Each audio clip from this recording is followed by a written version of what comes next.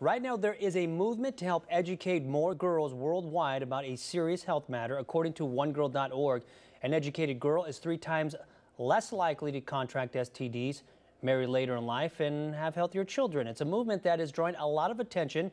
It's called Do It in a Dress. Ronald Rodamel tells us about the initiative. Well, I'm obviously wearing a dress, but I can explain.